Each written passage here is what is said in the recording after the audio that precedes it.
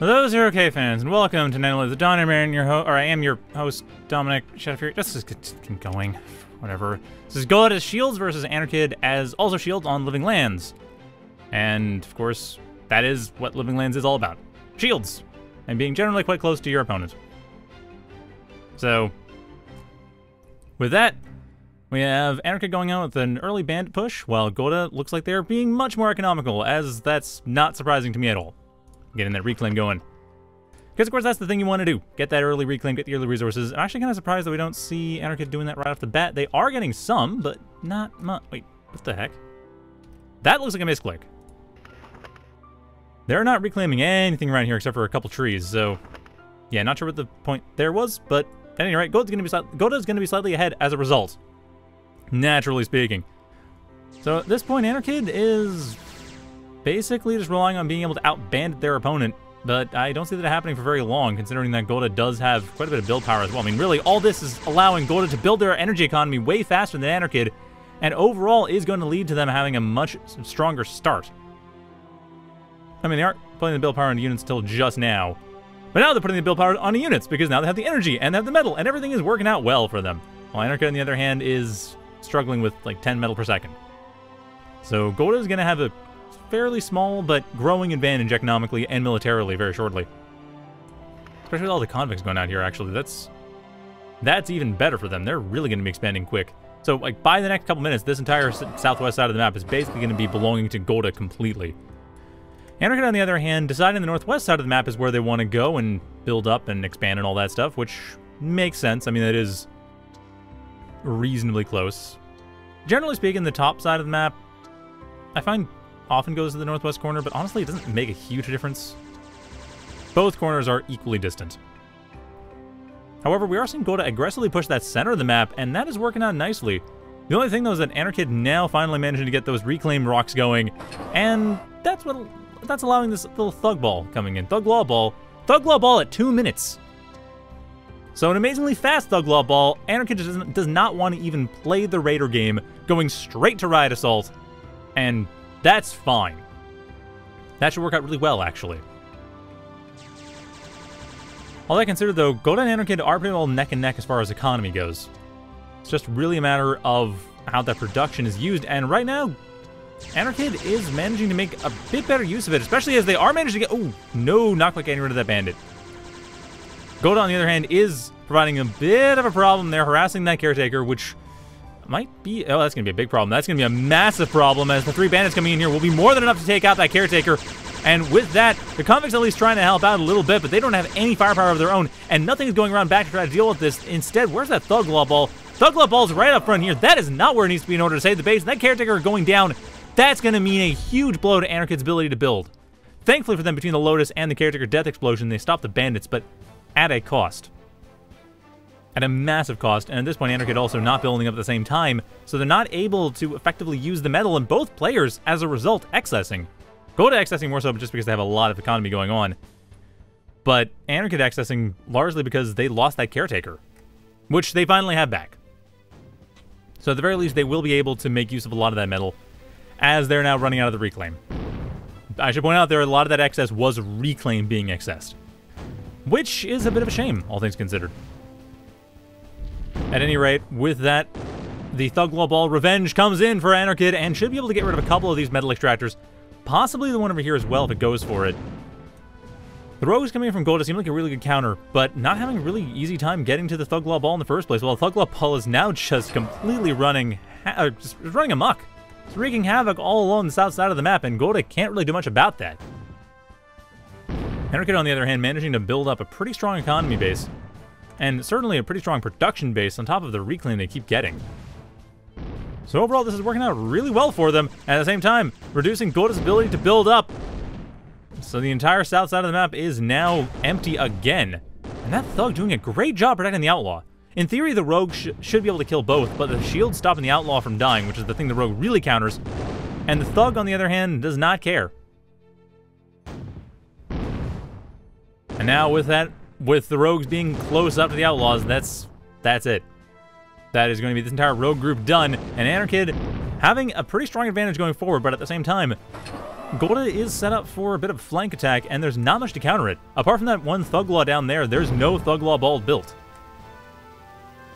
Now, the Revenge Thug Law ball coming in here from Godde, this will be actually in Godde's favor. Like, Godde's gone for this, while at the same time having some bandits to harass when need be. And there's only one Thug Law ball coming out from Anarchid. Now that Anarchid's gone over to the Thug... Or sorry, now that Godde's gone over to the Thug Law ball themselves, Anarchid's likely to be building up some counters to that, and... yeah, they are! There's the Rogues! It's exactly what I expected. The Anarchid's still managing to get a few bandits up here and there, because why not, really? That's great for raiding, allows you to get around the map, but at this point, that's still potentially a problem. Actually, that is still potentially a problem for Godde. While the Outlaws are up here, the bandits managed to avoid them, then they should be fine with the convicts coming in. Why are the convicts here? The convicts coming in, I guess they're trying to build aggressive defenses, but honestly, I'm not quite sure what they're here for. Ah, it is aggressive defenses. And unfortunately, that is not going to be a thing that'll happen for very long, as the Outlaws just not going to let that. Just nope. Just says nope and starts melting away at the constructors. While at the same time, Anarchid's commander under a decent amount of pressure, but it should be fine. Maybe. Actually, I'm not sure. The Rogue is causing a particular problem here, but Anarchid's commander should still be fine. It is pressured away from the northwest side, though. That does mean Godde has more room to expand, while at the same time, the southeast side is being punished for the expansion, so all things considered, it's a bit of an even trade.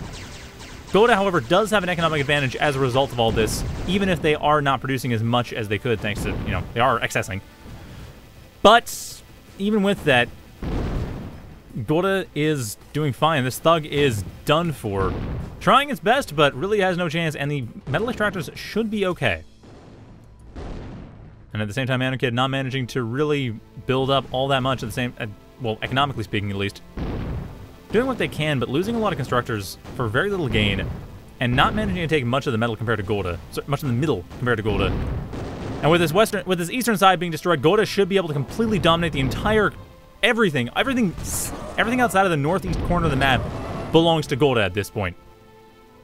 And nothing really is here to stop it. And there are some marketers coming in here from Anarchid, and that is going to provide some support, actually. Quite a bit of support. But it may be too little too late. The Thug Law ball of their own, however, is still reasonably strong. But again, this Stinger is going to be able to wipe out a lot of the shields. Possibly wipe out the Outlaw if the Outlaw is not careful. Actually, that's kind of concerning. The Outlaw is, however, protected by convict shields as well as Thug shields.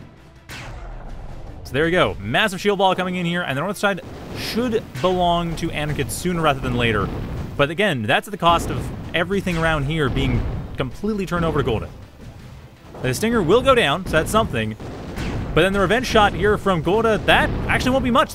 There's a massive army advantage for Anarchid right now, on top of the Racketeers as well. If they manage to hit that, anything here really, but especially if they hit the Outlaw, everything will be fine.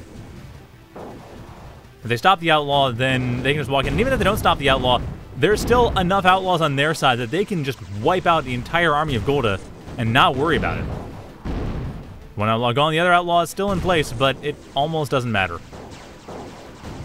Of course, it almost doesn't matter as well because Godde is still managing to get around back Anarchid. And Anarchid, if they don't manage to win this fight up front, they are done. This is it. This is deciding the game, and Godde has managed to regroup on the top of the hill, forcing Anarchid back into what is going to be the last stand. If they even have the money to maintain themselves afterwards, really it's going to come down to whether they can destroy this and reclaim everything and turn that into production. And even with that, the cost on the metal extractors is likely to be too late. This is falling apart for Anarchid. Godde has managed to push a very consistent army with 40-some-odd metal. I mean, it's 30 metal into the factory. But compared to Anarchid's 20, that's a gradual grind, destroying Anarchid's forces, and without much to really stop it, other than a few Racketeers here and there, this looks dire for Anarchid. They are managing over the lightning gun to get a bit of a pushback thanks to their commander.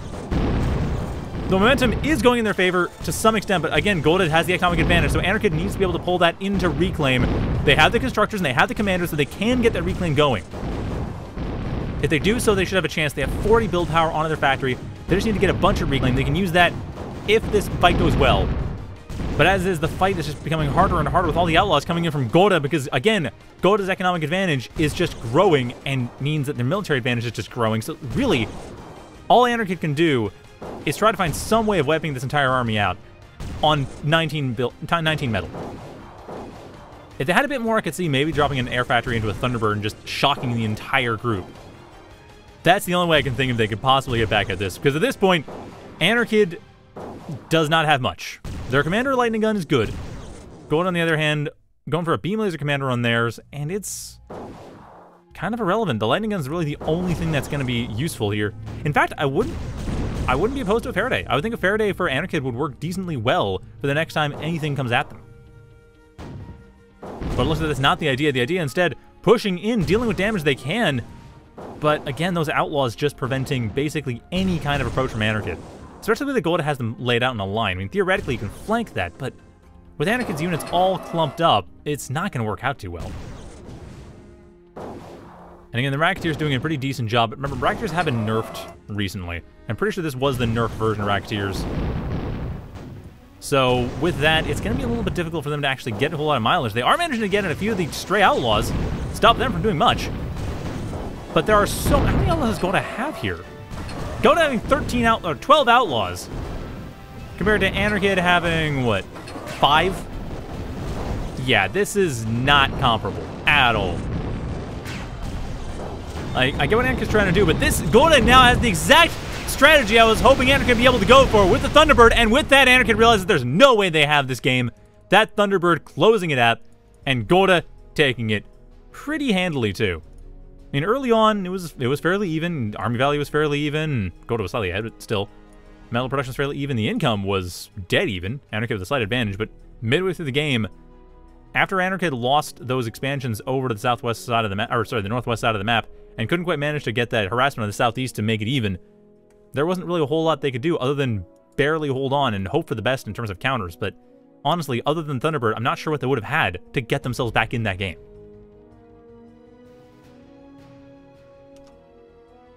So with that, we're going to be moving on to the next game, which is going to be a game that I can't see because I can't... Okay, well, it's going to be another game. I'll put the details on after I figure out what it is. Stay tuned for that. It'll be up in a couple seconds.